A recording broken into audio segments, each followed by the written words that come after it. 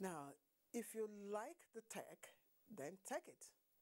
This is the scenario that resonated at the 41st edition of GITEX held at the World Trade Center in Dubai.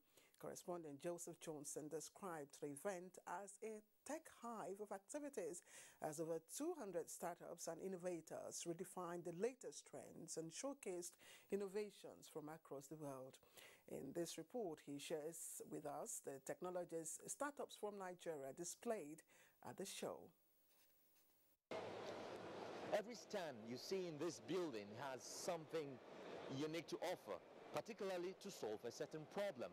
From AI to 5G, quantum computing, immersive marketing, fintech, blockchain, cybersecurity, the list seems inexhaustible.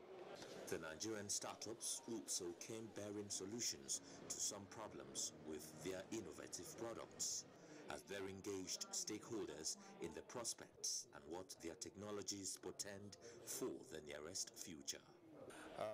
Farmers in Africa are faced with the problem of financial exclusion. So we created AgriCoin to solve that problem by partnering with the major stakeholders within the agricultural value chain. Basically, Breathing Space seeks to provide online mental health services. We know that right now in Nigeria, 1 in 4 Nigerians are suffering from this.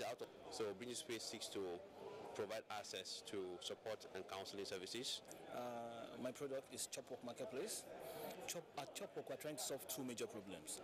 The first problem is unemployment. Allow Invest is a digital platform to access ethical financial products and services.